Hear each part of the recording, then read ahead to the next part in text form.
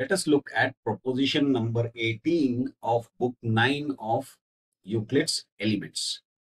The proposition says, given two numbers, to investigate whether it is possible to find a third proportional to them. So we have two numbers A and B. We have to find a third proportional.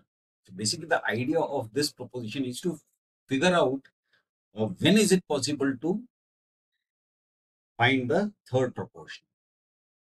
Okay, let's take it step by step. Given two numbers A and B, two numbers may be relatively prime or they may not be relatively prime. So those are the two options. So let's take the first case. A and B are relatively prime. Now we have already seen in a previous proposition that if A and B are relatively prime, it is not possible to find a third proportion. Third proportional basically means if we are given A and B, then A is to B is equal to B is to C. C is the third proportional. The second case is A and B are not relatively prime. Let B multiplied by itself make C. So basically C is B square. Now we have two cases. A will either measure C or it will not measure C. Yes. So we had A and B. We multiplied B by itself to get C. And now A will be able to measure C or it may not be able. So let's take it one by one. A measures C. Let A measure C according to D, which means C is equal to A times D. And we know that C is equal to B times B. B multiplied by itself makes C.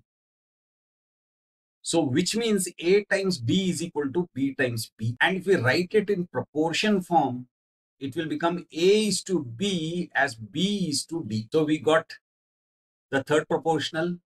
Here D is the third proportion. Now let's look at the other case where A does not measure C. Let's assume that D is the third proportion. Then in that case, A times D is equal to B times B, just like in this case, which means A times D is equal to C. That means A measures C according to D, which is a contradiction. Why? Because here we are saying A measures C according to D, but we started off by saying A does not measure C. So we have a contradiction.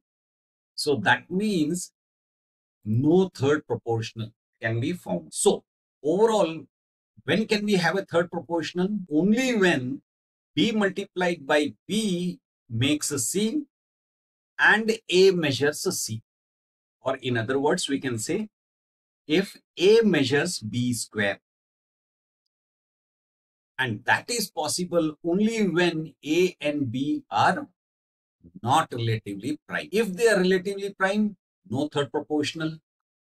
If once we multiply B by itself to make C and A and B are not relatively prime, then if A does not measure C, again we don't have a third proportion. So that is proposition number 18 of book 9 of Euclid's Elements. Again, let me remind you, there is a link to a PDF book which describes all these propositions in detail. Please feel free to download it, refer to it. And if you think somebody else can also benefit from it, please do share. That's it for now. Bye.